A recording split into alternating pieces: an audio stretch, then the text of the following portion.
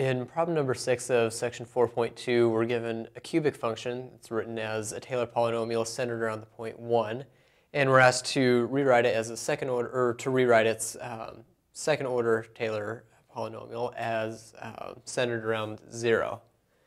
So to do that, the first step is just to find the derivatives and evaluate them at the center. So find p prime of x is 3 times quantity x minus 1 squared plus 2 times x minus 1 plus 1. And we'll evaluate that at x equals 0. And that gives us 3 times negative 1 squared, so 3, minus 2 plus 1, and that's 2. Then we find the second derivative. And it's 6 times x minus 1 plus 2. And again, evaluate this at 0.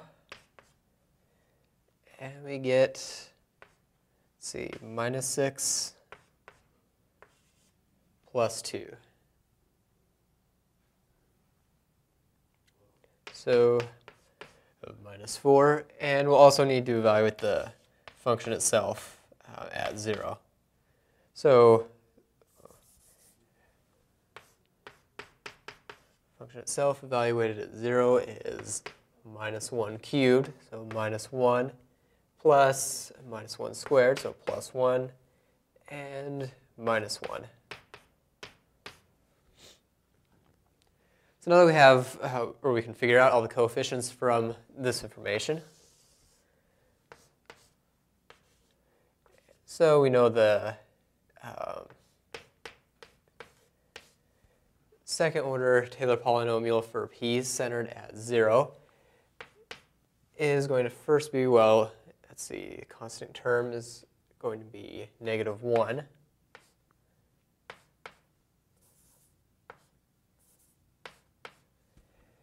And x term will be, coefficient will be 2 over 1 factorial, which is just 1, so 2x. And the squared term will be negative 4 over 2 factorial times x squared. So the final polynomial is, let's see, negative 2x squared plus 2x minus 1.